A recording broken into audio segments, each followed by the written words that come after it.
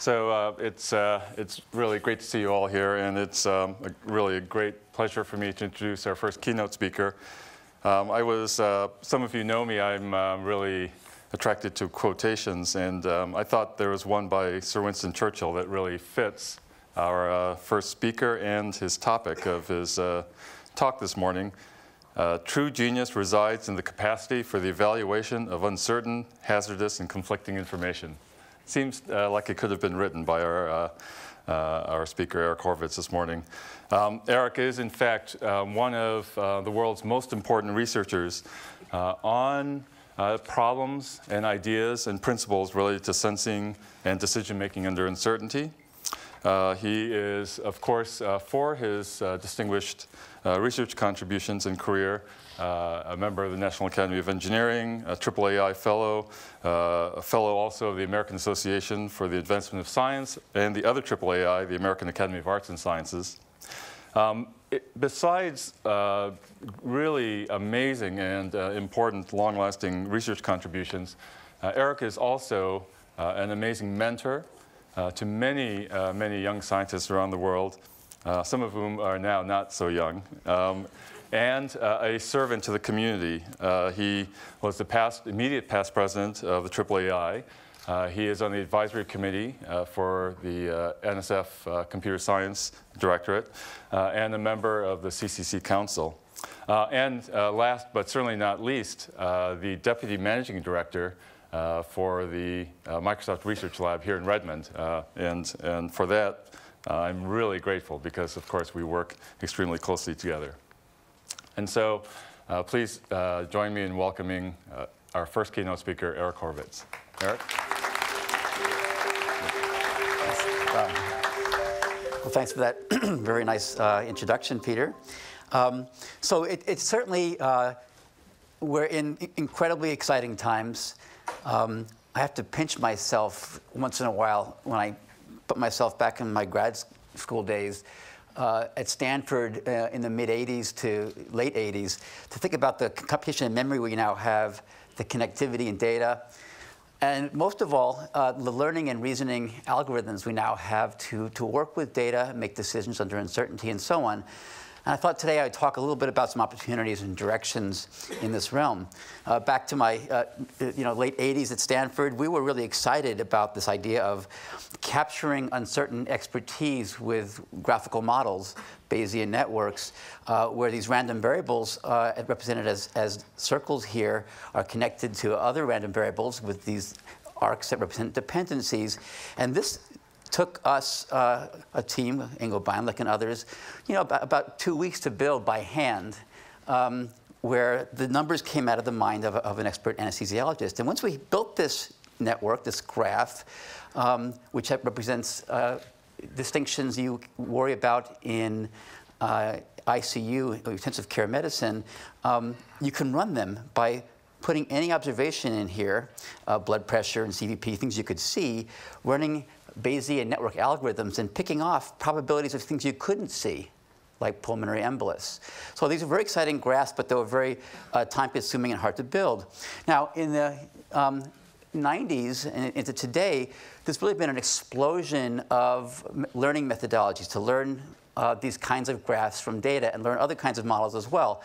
Here are 3 variables, and you can connect them up in a variety of different ways. And one approach called Bayesian structure search basically looks at all the different combinations using heuristics to form these structures and has a score to score the power of that model to explain data and finds the best model. And that model typically is the one you use to actually go out and actually make predictions in the world of these states you care a lot about that you can't usually see directly. And of course, there are other procedures as well. Beyond making predictions, captured here by this little histogram here from data, we also worry about actions in the world, in the open world. What happens when you take preferences and these uncertainties that are inferred from these models and take action? And so the set of innovations has been marvelous in the space of going from predictions to actions as well. In fact, I like to think about a data to prediction to decision pipeline often. a couple of exciting directions. First of all, this idea that all of a sudden, based on connectivity and communication systems, we have these ambient, you might say, in-stream data resources that just are available. This hit home for me a few years ago when we got access to a cell phone data set that just basically had densities of cell phones at different towers in Rwanda. And Ashish Kapoor and I are working with Nathan Eagle looking at what we can say about what happens to these cell towers and communications more generally when there's an earthquake, about a 6.0 earthquake outside of Rwanda, not far away, the Lake Kivu earthquake.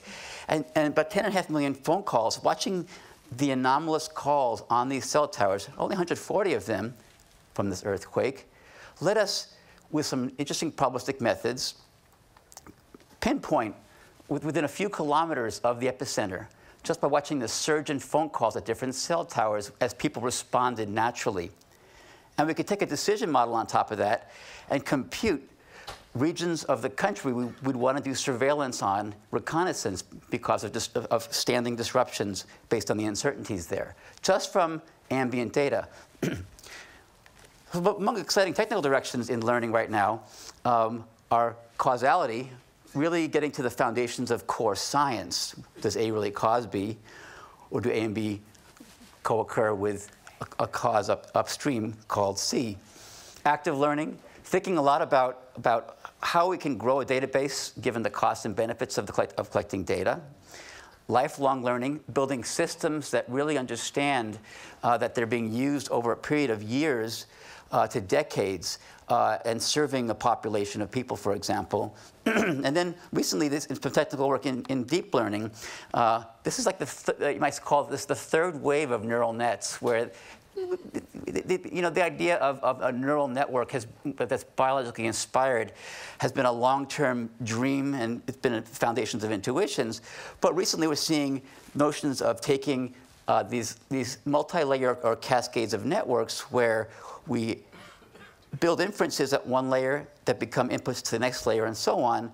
And we're actually seeing significant gains, which are actually surprising and give us the sense that maybe there's something to be said about looking very carefully at this third wave of neural nets.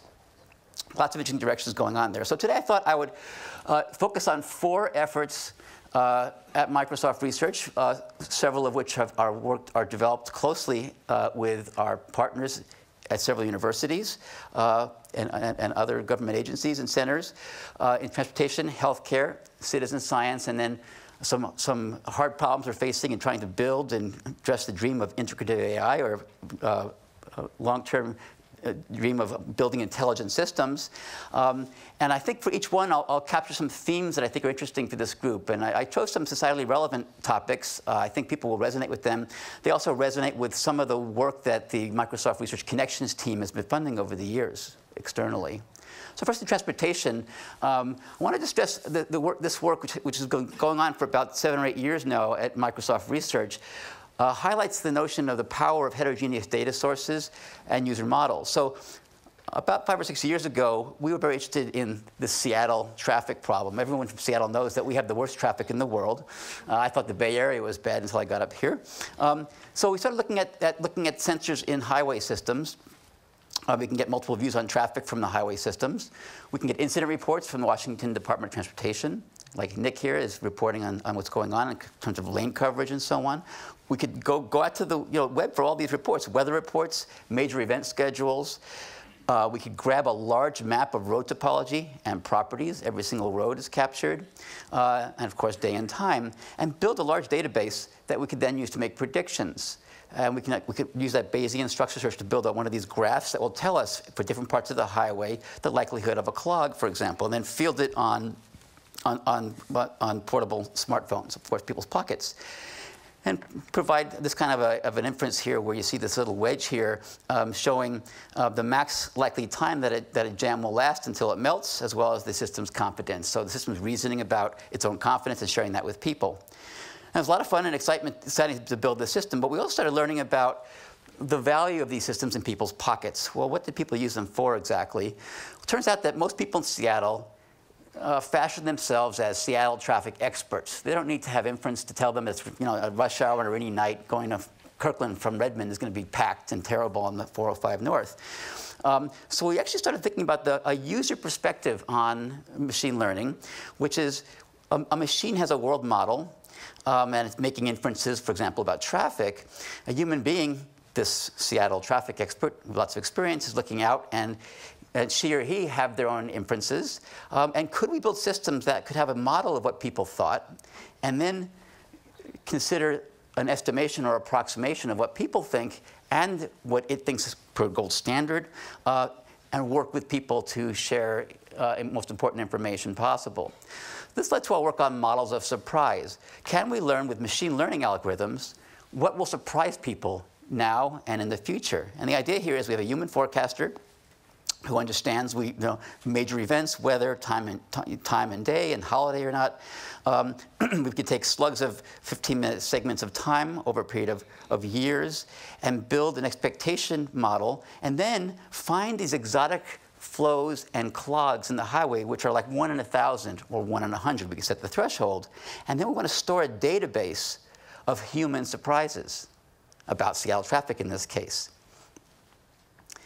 Our system has a bigger purview about what's going on in the world, including accidents happening, the dynamics over time, sporting events that the expert might not know about, the topology of the road, and so on. And we can actually correlate the human surprises with not just what the system knows now, but what it might know 10 minutes ago or an hour ago. So we're going to go back in time now. And here's the core idea. Can we build systems that I can hold up one day and predict when I'll be surprised in the future? And so we went to machine learning with this. And now, in the same system, on the same cloud service, we overlay a surprise forecasting model that's humming along with the base model. And it knows that most people in Seattle would be blown away by this clog here at this time, for example, or here.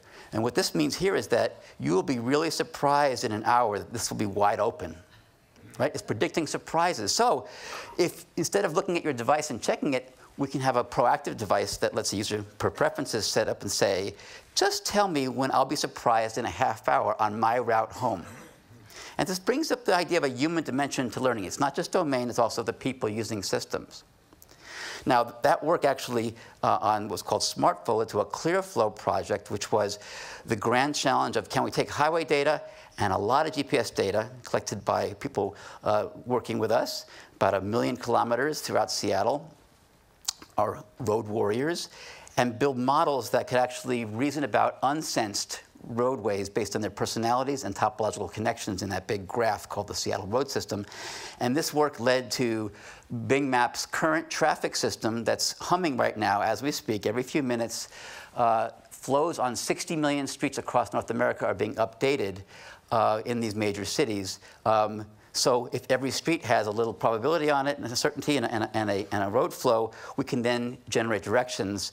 The big question around Seattle here is, do I go across 520, 90, or do I go around the top? And if you use Bing Maps or your Windows phone, this is all default now and standard. And I've gotten one complaint about this system from a senior engineer at Microsoft who came up to me and he said to me, it's giving away my secret. I get off and get back on again over here. And this is the standard recommended route by the system. So let me move to healthcare now. That's transportation. I've been really excited about the prospect of facing these high-stakes daily challenges in hospitals, working across cultures, medicine, computer science, and the notion of coupling prediction and decision-making. And this is with a team including former postdocs from MSR, Princeton and Stanford, and folks who work with at multiple hospitals. So about 3 years ago, there was a very widely cited New England Journal of Medicine article that said, from 2004 data, that 20% of patients who are discharged from hospitals bounce back within 30 days. And if you look at these costs as avoidable or bounce backs as avoidable, that's $17.5 billion of avoidable costs per year. We got access to data from a large hospital in Washington, D.C., top 10 urban hospitals in the United States. And they had a beautiful system that they've been ahead of the curve here collecting data for about a decade. For example, they had 300,000 emergency department ED visits, of all rich information, including admissions, discharge transfer, labs, diagnostic codes, procedures, vital signs, and so on. So we actually said, let's see if we can predict a readmission. Is there signal in all this data? Considering about 25,000 variables with our machine learning tools, we built several different kinds of models. What this model says here is that I'm going to predict someone's in the ED and gets readmitted in 30 days, EDA 30, and the system discovers the kinds of variables it likes to use that would be most discriminatory here, including gender and diagnostic codes and visit gaps between visits at the hospital and so on, age and so on. We can then build what's called a receiver-operator characteristic curve, which shows how thresholds that we set on what the system tells us will lead to different true positive and false positive rates with a training set and a little test set that we hold out to build these curves. And you can show these to physicians and say, this is how well the system that I built will work on your data.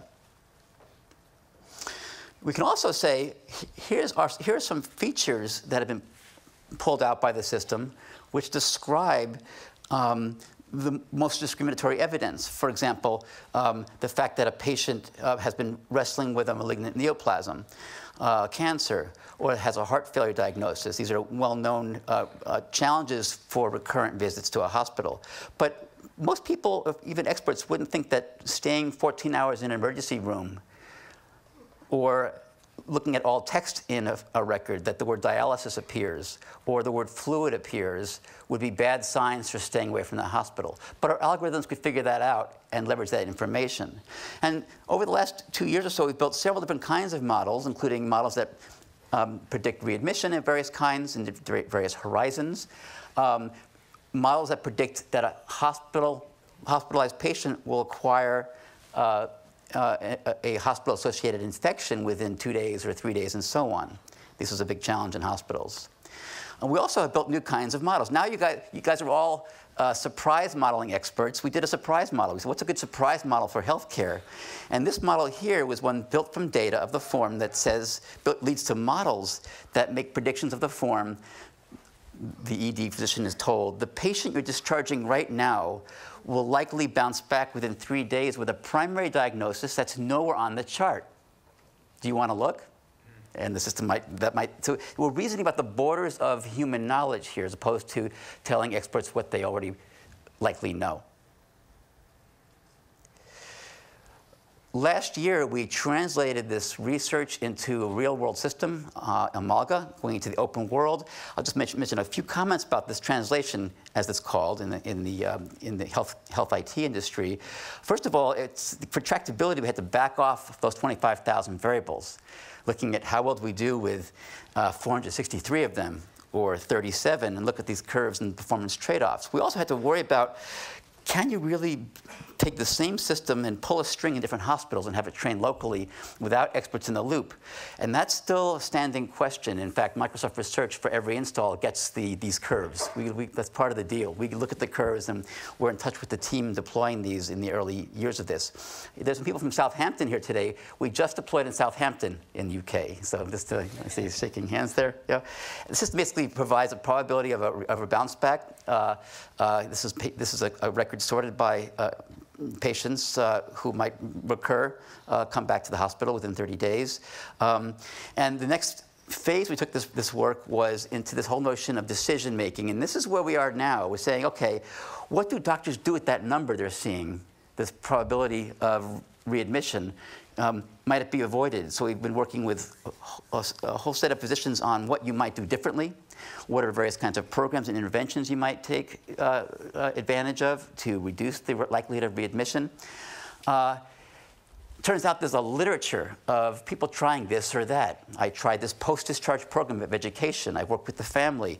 I realized this patient had poor self-care because of their socioeconomic situation or psychology and so on. And the idea is we want to take this predictive model here, probability of bounce back given evidence, which might 400 variables or 25,000 variables, and reason about a decision model, or create a decision model that can do the right thing under uncertainty that maximizes expected value or minimizes cost. There are a variety of ways to frame that that decision problem.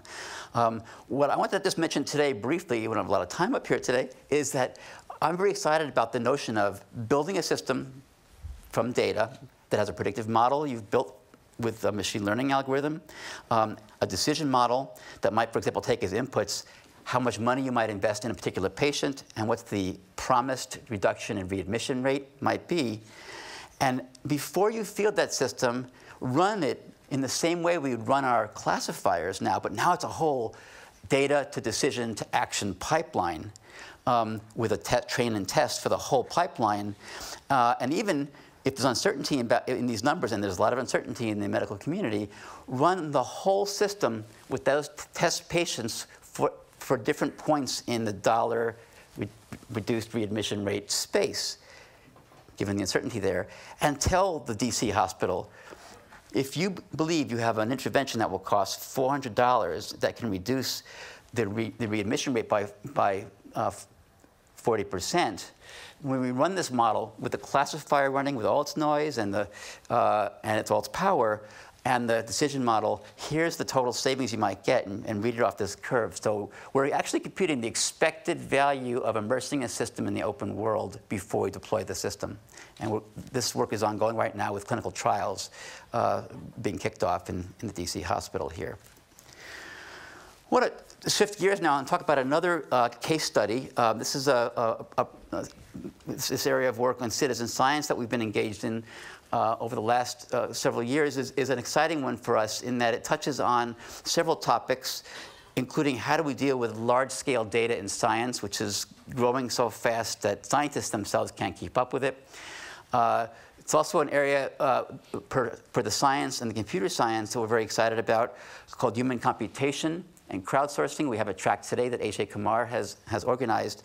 I want to highlight in the citizen science work, in the particular study we're doing, our excitement about computer science principles and methods for joining human and machine intelligence together, as well as in one system having predictive models and decision making that plays several different roles. So in citizen science, volunteers are engaged to, for example, help tag galaxies, flowers to classify various kinds of objects, spot birds, for example, per season, even do things like discover new objects from astronomical surveys. And in fact, that's the area we're working in with the Zooniverse folks. We're working very closely with people who have actually been working on building citizen science platforms for classification and discovery in astronomy. And our Microsoft Research Connections folks have also, for years, funded these folks in their core effort. The motivation is simple. So here's an example. The Sloan Digital Sky Survey several years ago did an automatic survey of the heavens and discovered about, per the digital encoding, about 1 million galaxies, 120,000 quasars, and 225,000 stars closer in our own galaxy. And created it. They said, this is far too big for any astronomer to look at. Maybe we get people to help us classify these galaxies into different categories that would take a little training course online, and it might be whether it be a 6th grader or a high school kid or a junior astronomer that that goes out every night and tries to find the comet that might have his name someday. These people all could be very valuable to astronomy. And they created a system called Galaxy Zoo, which let people view these galaxies. And a data set came out of this study of nearly 1 million galaxies, 34 million votes as to what people thought about these different galaxies, and engaged 100,000 participants. And this is work with Ajay Kumar leading up the effort, Severin Hacker, who was a CMU intern with us two summers ago, Chris Lintott, who leads up the effort in Zooniverse, and Arfan Smith. To give you a sense for the Galaxy Zoo interface, here's what you face if you become a junior astronomer, or I should say citizen astronomer, because you might be senior as well. You look at a blob identified by the Sloan Sky Survey, and you try to classify it after you take a little course. Even classifying whether it's a clockwise or counterclockwise pinwheel and so on. A star, maybe you found a new object, for example. Now we noticed that there's also the Sky Survey itself was available. We could actually gain access for every one of those blobs, most of which were unforeseen, never seen before by human eyes, an automated machine vision-based survey of that object. And these are just a sampling of what these look like. Petrosian magnitude colors, Petrosian radius, inverse. You know, these are almost, it's Latin to people outside of the astronomical field that what the camera is seeing. So we said, I wonder, can we build methods using machine learning and decision making that would fuse human and machine perceptual effort? We want to join those together. At the same time, we want to optimize the whole process by which how galaxies are routed to people based on their abilities and the need for votes versus a stopping rule saying we have enough votes and enough imagery on this object here, the celestial object. Let's move on to another one now. So the idea of optimizing task routing and stopping. And so with a system called CrowdSynth, and now Zion, which is its descendant for a real-world platform, we basically said, let's break this problem apart into pieces. Let's think this through. We have a machine perception system that's going to look at the sky, take the sky survey data, these several hundred features. We have people who are now trained to do votes. And we have imagery flying by. Can we both fuse the information from both the cameras and people's votes with their own perceptual systems after they learn how to classify galaxies, and optimize where votes go and where objects go so that we can actually make the best use of people? Now, it's the people who are the scarce resources here. The camera can run all night and doesn't mind about whether it's 1 million or 2 million galaxies. So we went ahead and ran these models, and what you see, this is a little hard to decode, but the important part about this model we built in this case, and this is only a piece of the model, there are many more variables actually, this is the most important ones, is we're fusing together features from the camera with observations about the workers and their voting over time, given different objects, and current status of votes on this particular object, to generate probabilities of what the actual reality of this system is for this galaxy, when the true answer is known, as well as what the next vote will be. Now, you need both these variables to run a decision-making system that does sequences of actions and makes decisions about where to distribute attention in the system and when to stop. Now, just to give you a sense for how powerful this methodology is for the future of citizen science, and this should give you a sense for where this is heading, what you see here is the accuracy on the system with all votes in. There's a little cost-benefit information here because we looked at cost, even though most Galaxy Zoo people come on for free. But we looked at different pricing. But the idea is with the CrowdSynth algorithm, with just about a little bit more than half of the votes collected we showed, you can get almost complete accuracy. So the future in this work is we can actually start thinking about how to, more generally even beyond citizen science, how do we join human intelligence and machine intelligence in ways that make the best use of people and the best use of machines? And by the way, as the machine competencies are evolving, the border will be evolving as well. And we have several projects in this realm. Now, one last comment about citizen science is this model here shows in a separate study that Severin Hacker and I did when he was an intern, how the correct answer coming from a particular volunteer is influenced, is predicted by what the computer vision algorithm tells us about the blob, what the experience is we've seen over cross-session with this user and how well they've done and being correct and incorrect in their work before, and even their current activity, their current dwell time, how long they've been on, how many objects they've looked at tonight, what time of day is it where they are in the world. Now, think about the implications of this. Here's a volunteer in this case, and we're going to reason about, for any object in the system, whether this person would be helpful or not. Now, if you think about it, one thing we could do is we could route tasks that are most effectively solved by that person or most efficiently, let's say, spiral galaxies to this volunteer. But even more interestingly, which is implications for online education, let's take examples of celestial bodies that this person does not do very well at? Could we have machine learning and decision theory guided educational experiences that focus on making that person better at just the places they're not good at, we found through online volunteer activity?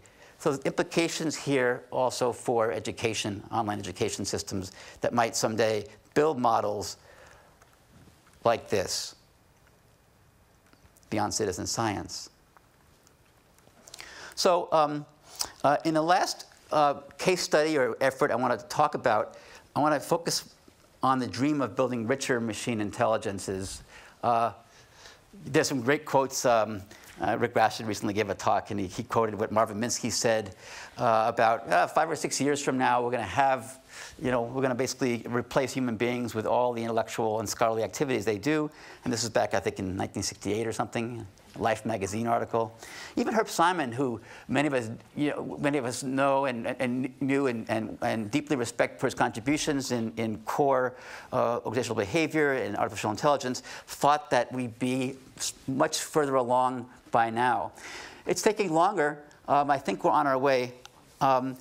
One approach to this dream on our group, and we have some sister groups at universities right now, is intelligence via composition of competencies. And I'll mention that as a theme here, as well as what you learn when you try to field systems that are situated in the physical world and that are taking action in the physical world. This work is with Dan Bohus, AJ Kamar, Ann Loomis Thompson, and Paul Koch, and several others on the team. So the basic idea of integrative AI is to say, well, there's been great advances in NLP. Some people here just got back from ACL in Korea, amidst the monsoon there. We have great work in planning, inference, learning, vision.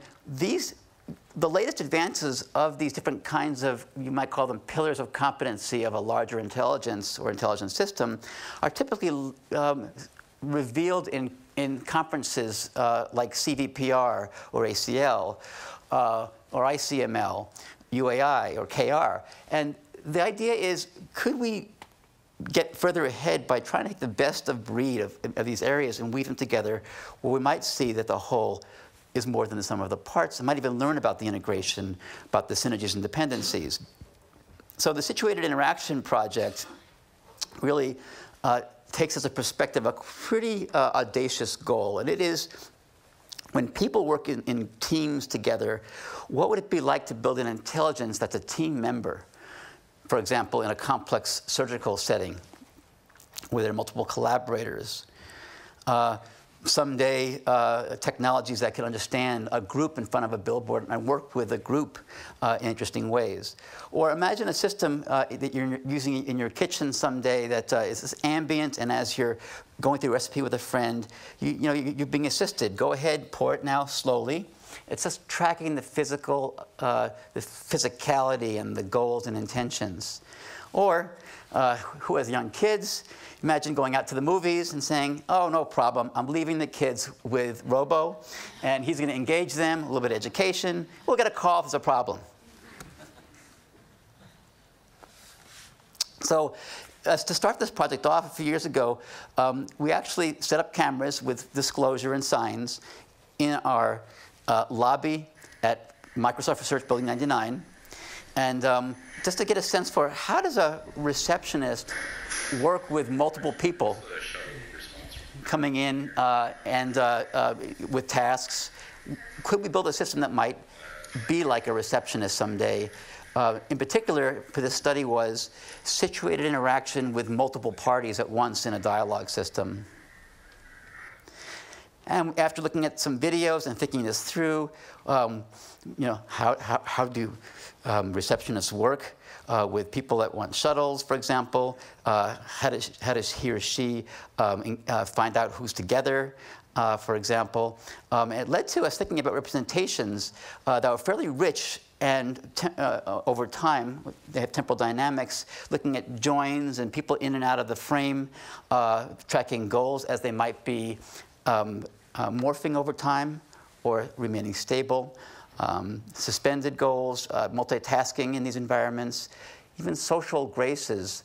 For example, when somebody walks in, even though you're busy, and the receptionist might nod and say, like, wait a second, I know you're there. And beyond the software and representation, we started thinking through, let's build up kind of a representative platform. Now, some people have seen this video before that I'll show now, but we built our first approach was to try to see if we could do some of the things that a receptionist does. And I'll show a snippet of this video with this kind of context, where the red dot is where this little avatar is looking. And this was our first go at this. And just watch how the system is recognizing multiple people and working with people that are not part of the scene that are coming into the scene. Do you need a shuttle? Yes. Which building are you going to? I forget, where are we going? I think it's building 9. You sure? Yes. So, you're going to 9, right? Yes. And this is for both of you, right? Yes. I'm making a shuttle reservation for building 9 for 2 people. In case you want to correct anything, say or press start over. Are you visiting someone? Yes. I'll help you register in just a moment. Okay. Excuse me, sir. Yes? You will be on shuttle 53. So that was an initial foray, and we used that to figure out the competency and the gaps and problems with trying to work in the open world. One thing that was kind of delightful is that we realized that people weren't used to systems that could see multiple people and engage a group, and that was almost like startling and magical to people, and it frames the direction we're heading with computing in the world being more social. We did things like studies with users brought in with a usability program for example, how could a system, this is like, you might say this is not Jeopardy, Watson style, this is where we're trying to be Alex Trebek and understand how that works. Next question.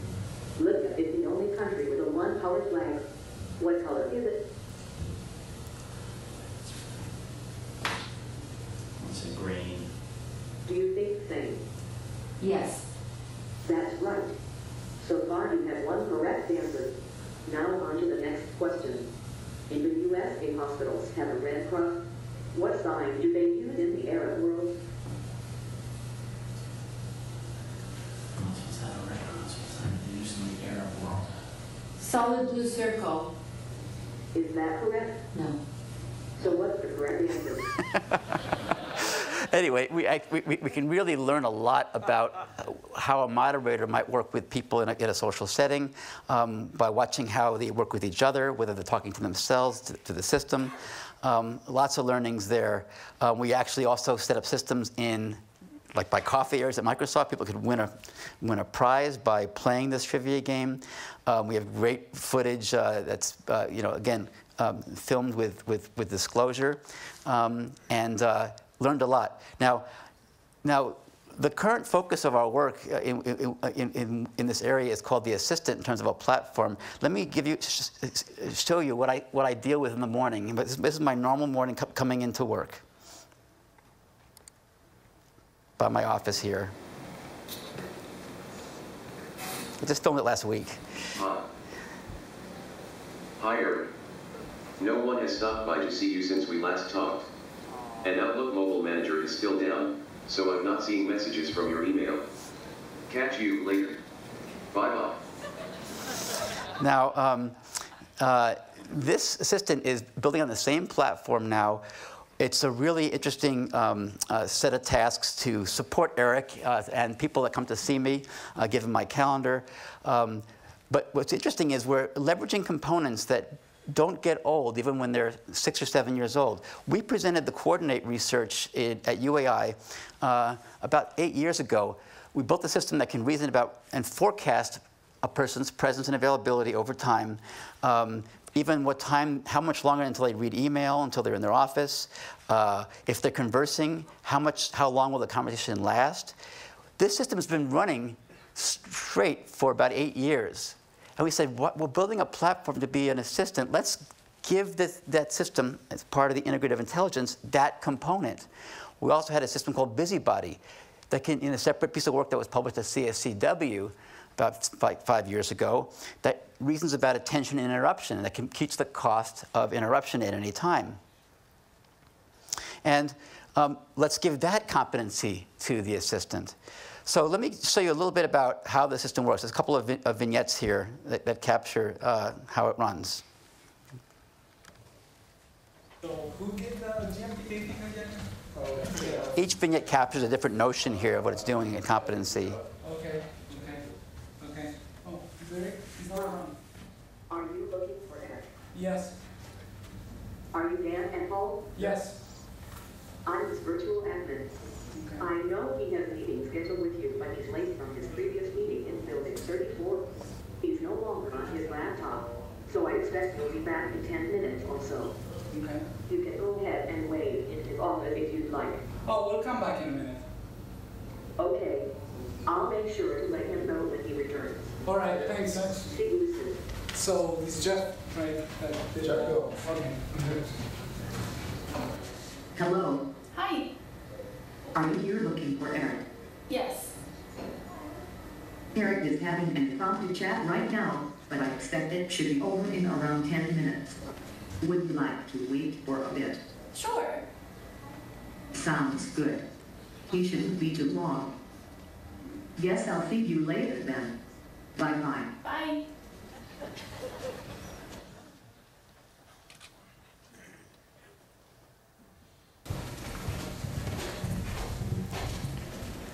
Hello. Hey. Are you here looking for Eric? Yes. Are you here for the 2 o'clock meeting with Eric? Yes. Are you fan labeling? Yes, I am. Great. Eric is expecting you.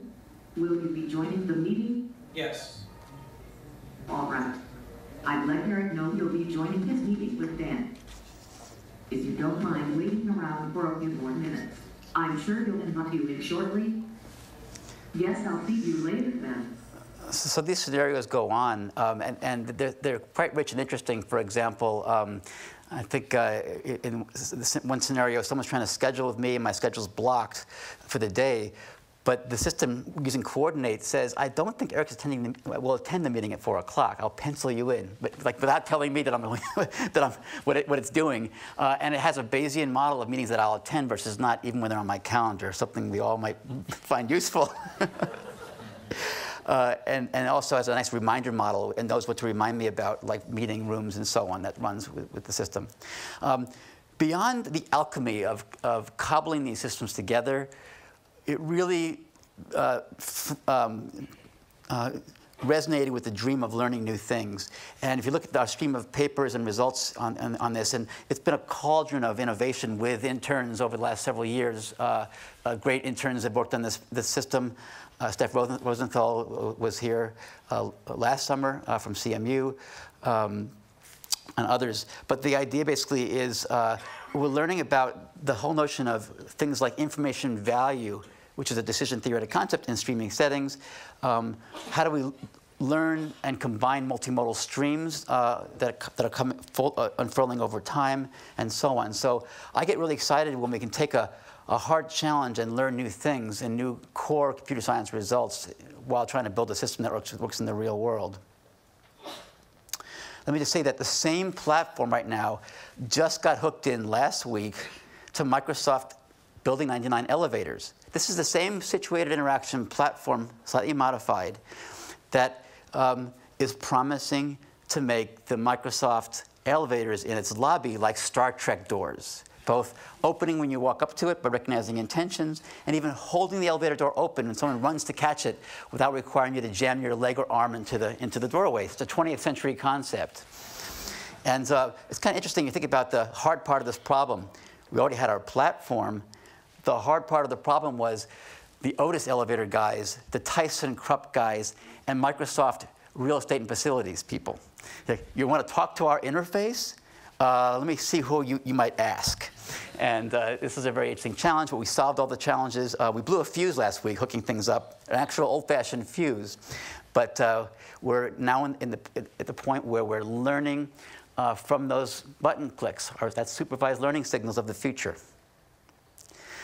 So I'm going to end by just mentioning just a real tiny bit about a very important topic. It's a whole nother lecture or talk or conversation that we should all be having about privacy, data, and machine learning. During my talk, you've probably seen medical data fly by. You've seen people walking in lobbies of buildings. You've seen volunteer astronomers being rated for their competency behind the scenes. There's an urgent need for us to tackle as a computer science community and peripheral and associated communities the challenge of privacy data to get the most out of machine learning, both for a variety of applications.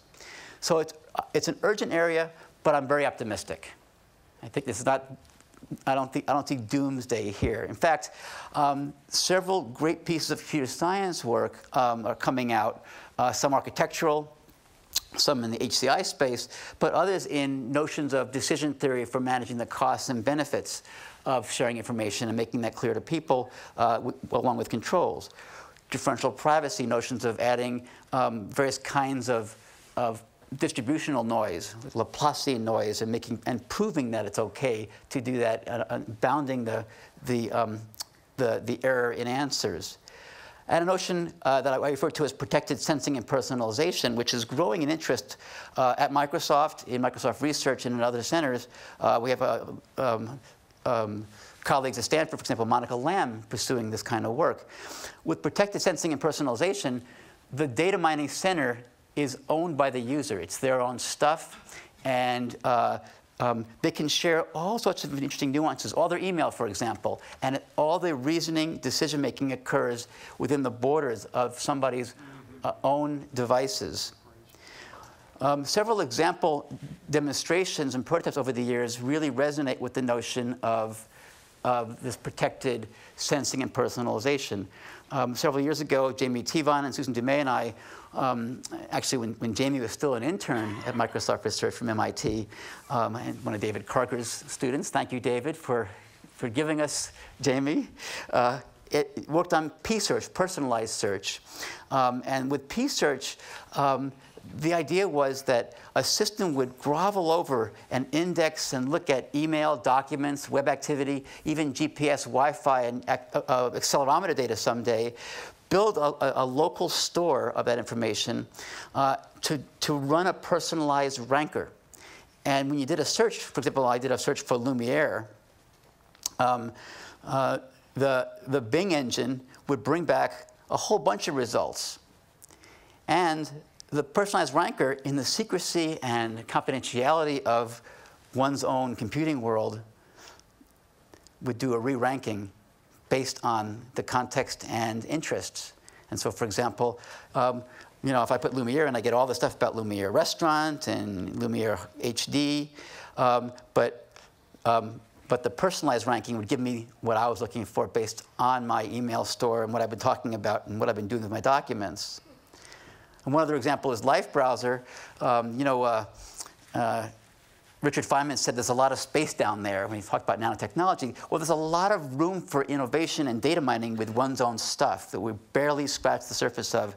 Life Browser crawls over your hard drives, keeps all its inferences as private, and then generates big timelines across multiple streams of information, with the notion of a memory landmark, the idea that I can do inferences about what things are most important and a volume control to go to the most important things or to everything. Again, all being done in the privacy of one's own world. And there's a lot of work that can be done in this space and in combination with cloud services that will bring a lot of the power of machine learning to life for people.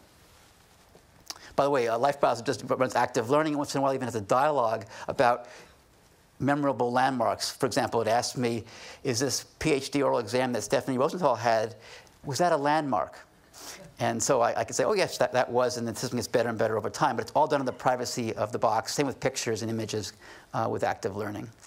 So let me stop there and take some questions. I want to summarize that the applications of sensing and learning and reasoning are still very much in their infancy.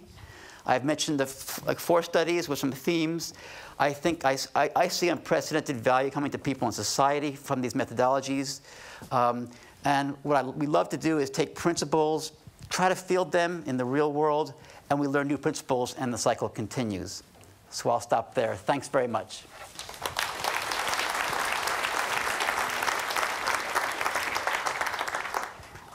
Sir, if you would hold it up to your chin.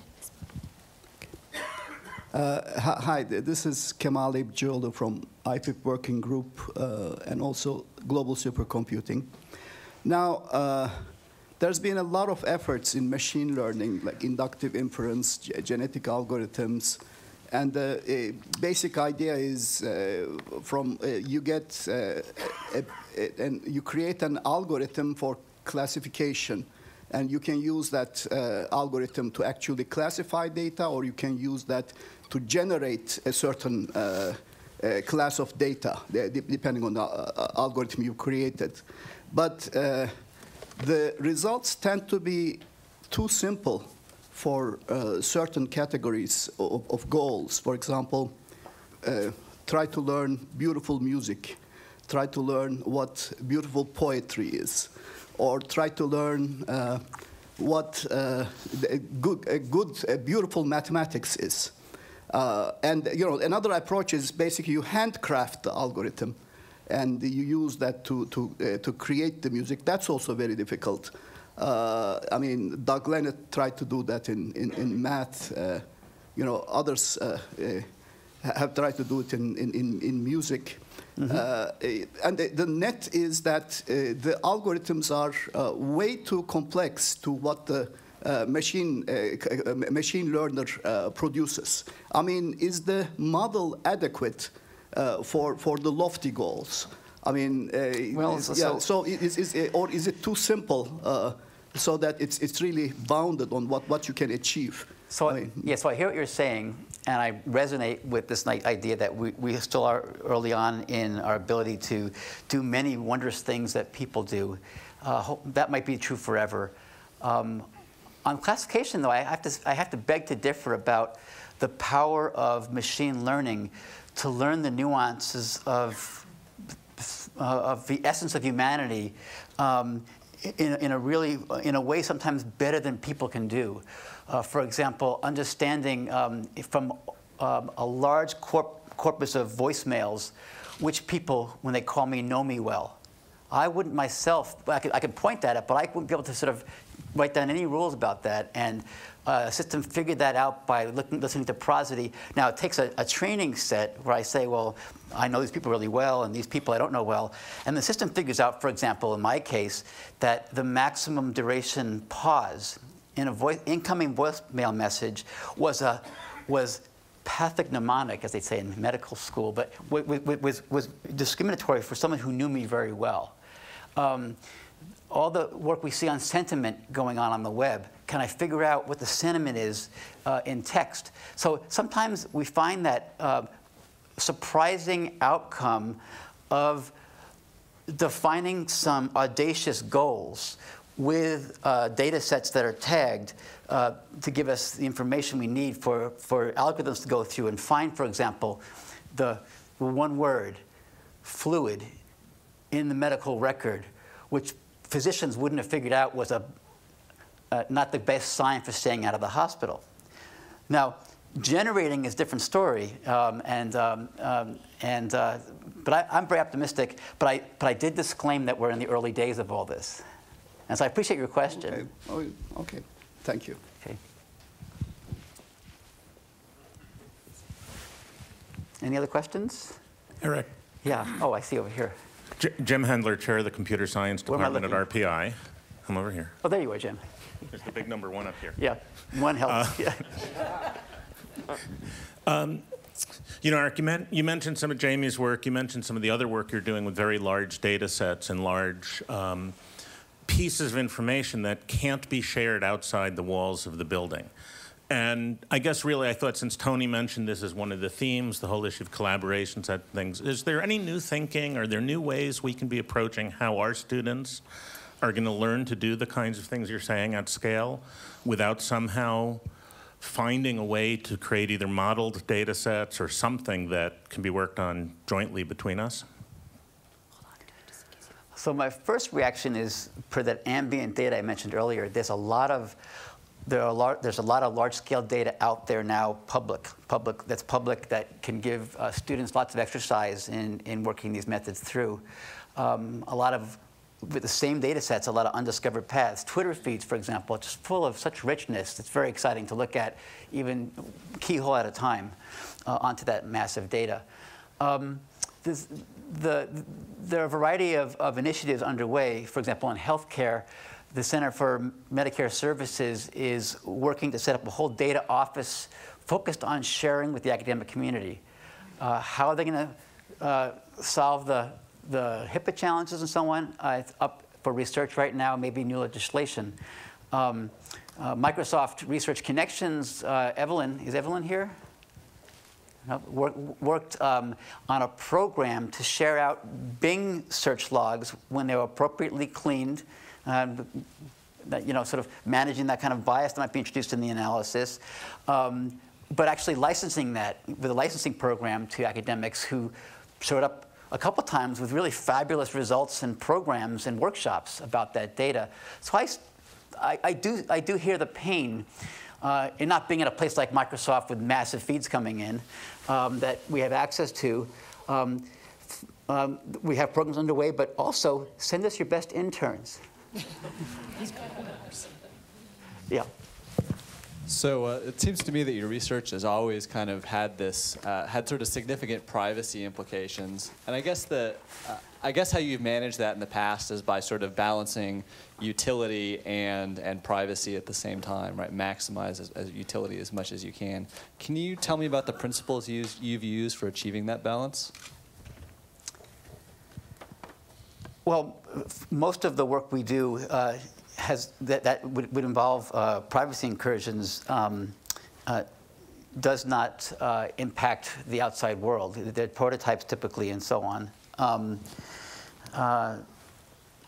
For those that do, we've come up with new approaches. So for example, Ryan White and I just published a paper on looking at mobile phone data that happen to have GPS on it. We actually, in a very early stage of our analysis, removed all GPS and just looked at absolute distances between hospitals and that phone. So there are a number of variety of mechanisms that can be used for that kind of thing, where you can get some remarkable results with data that would not be identifying.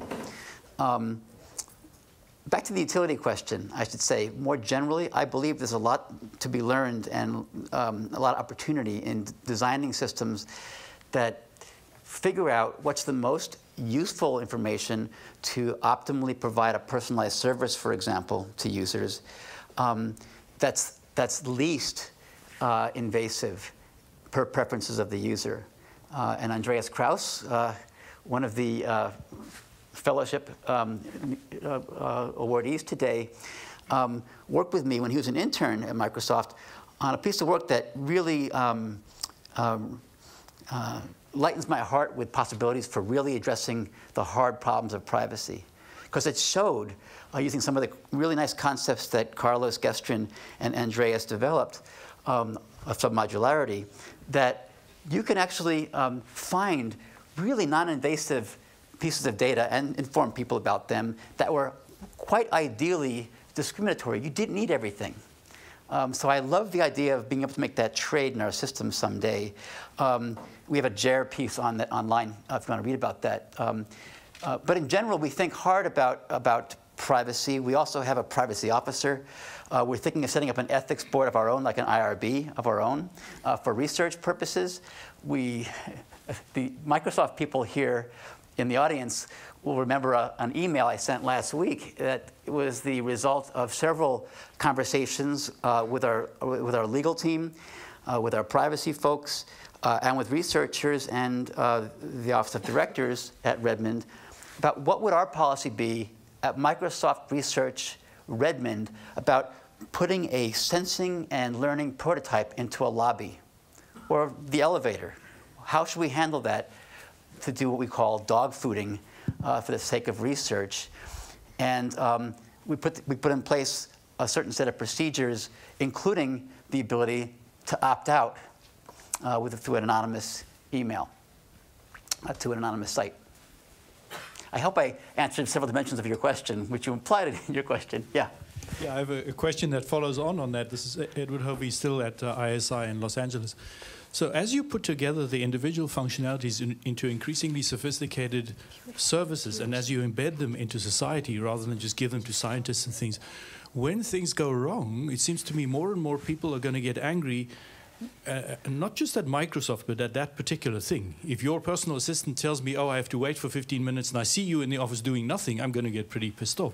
So when we see a real person there, we do something about a certain agency and responsibility. When we see a piece of software there, we as computer scientists, we don't care. We just say, well, the thing is screwing up, right? But increasingly, it seems to me maybe Microsoft is going to have to large corporations that make many different software products is going to have to create some kind of agency with legal responsibility for each product separately, saying my personal assistant software has a certain legal persona which is different from my car helping software, which is something like that.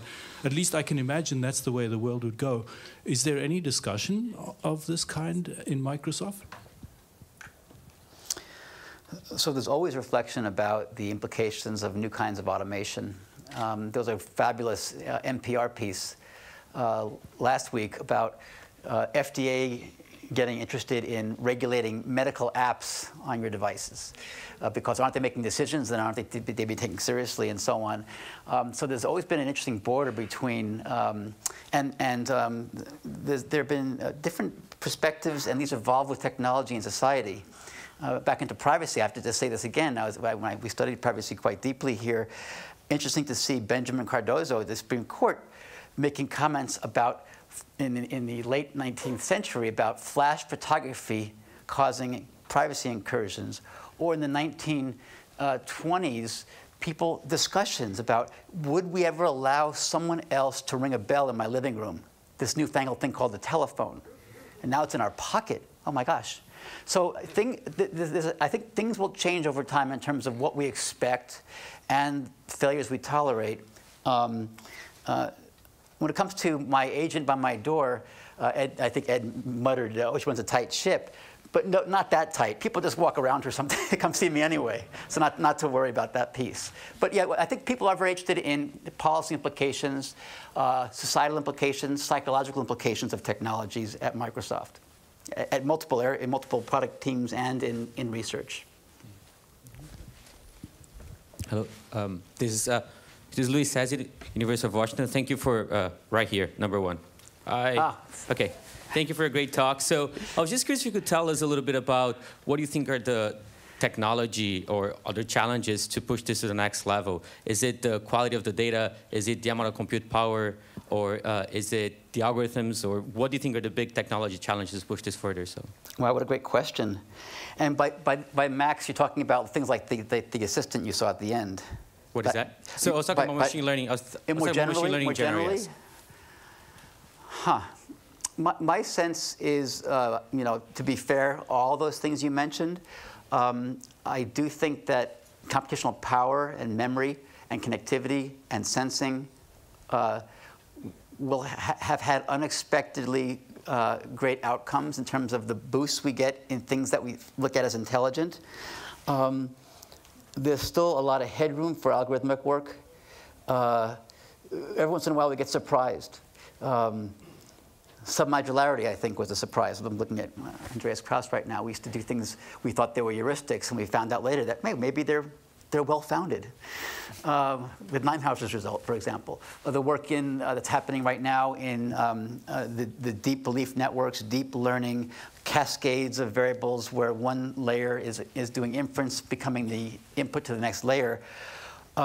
There's some interesting magic to be decoded there. And some of it may be related to and have influence on decoding us, what's going on in our own cerebral cortexes and the rest of our brains, which excite people as well. Those results, I think, are still fundamentally mysterious. Mm-hmm. And nobody has a really great understanding of what's really going on in terms of why we're seeing better results than with prior methods. That leap I showed you with Bing Mobile Search, for example, is quite surprising to me personally. So I think all of them algorithmic headroom, but really celebration of the power of the computation, the networking, and the memory.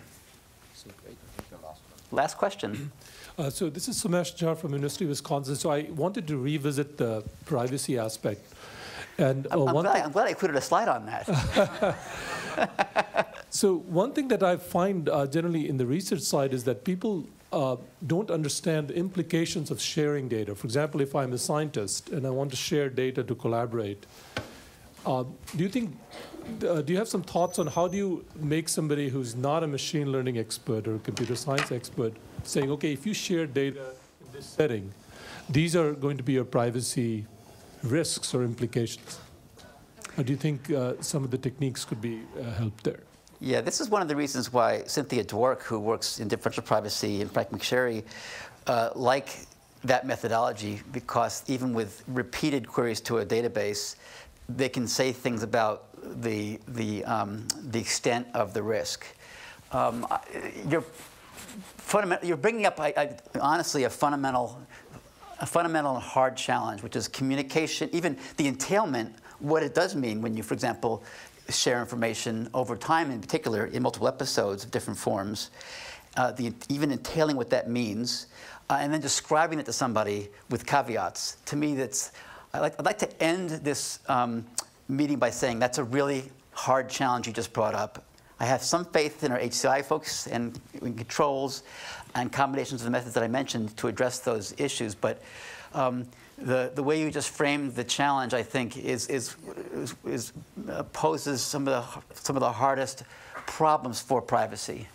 I'll stop there. Thanks.